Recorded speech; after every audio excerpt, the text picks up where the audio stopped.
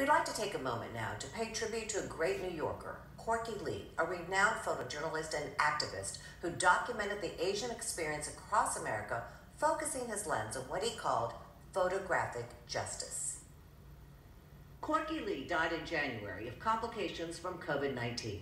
Saturday, the streets of Chinatown were lined with mourners who waved signs like this one, "Corky, we love you." Born in Queens, he devoted his life to exposing inequities through his camera. This photo of a young protester bleeding from the head was the first one he sold to a New York paper in 1975, which started his career. He told the story of Asian immigrants making a life for themselves in cities like New York, and he addressed injustices.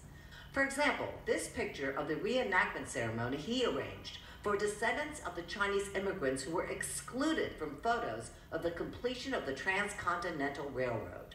He gained national recognition for his work and was beloved by the Asian American community, especially here in New York.